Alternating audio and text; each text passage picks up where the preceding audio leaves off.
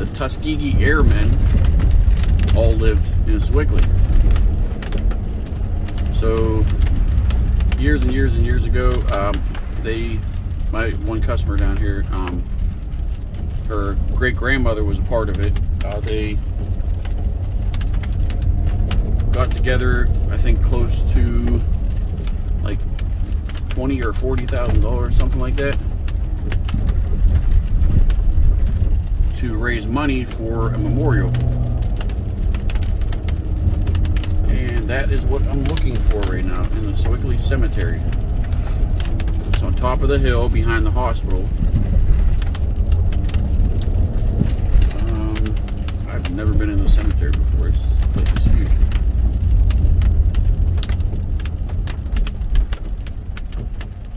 I think I found it. Yep. Oh, wow. Alright, take you guys out here and show you. Look at it.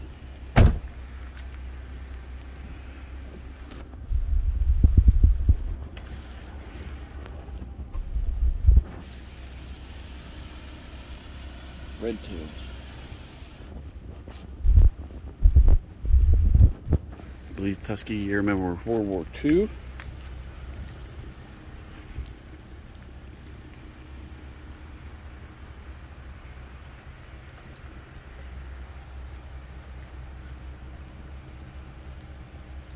Wow, that's beautiful. I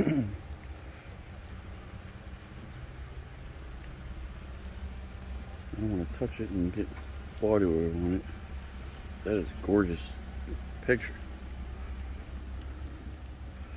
Look at it.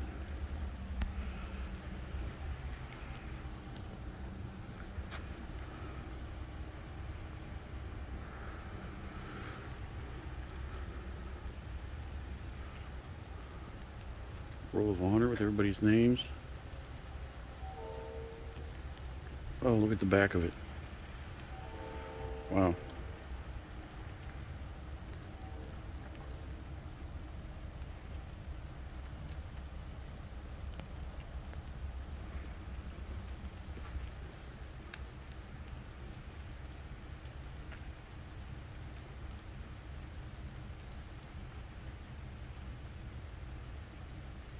I don't know if you can read that.